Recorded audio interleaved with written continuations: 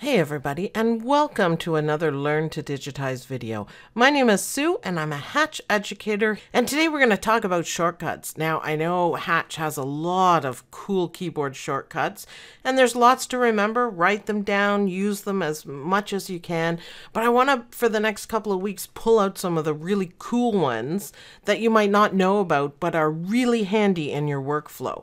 So first, let's start off by bringing in a design. Now these are the designs that come with Hatch. So let's double click on one and bring in this cute, we'll call it a bookworm, I guess. He's absolutely adorable. And for zooming, this is what it's called, and it's called zoom to selected objects. So if you wanted to go, oh wait, I see, when I clicked on it, everything was selected. Let's bring up our resequence so we know. Yeah, look, everything, this little sign here means it's grouped. So let's go ahead and ungroup that.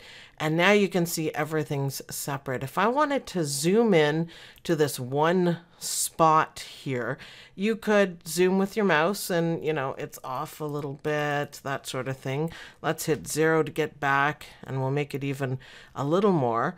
The keyboard shortcut is Shift +0, and it's going to zoom in immediately on exactly what you selected to get back to where you were. So let's pick the tongue, and again, you can scroll, you can move around, but why don't you try Shift +0, and now you can see the details exactly in, and to get back to where you are, simply press 0.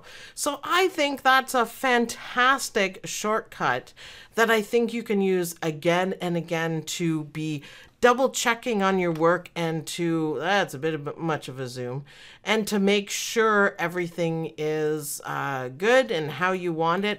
And that's how you quickly zoom in to a selected object here inside Hatch Embroidery Software. Thanks everyone for watching, and I'll see you guys in the next video.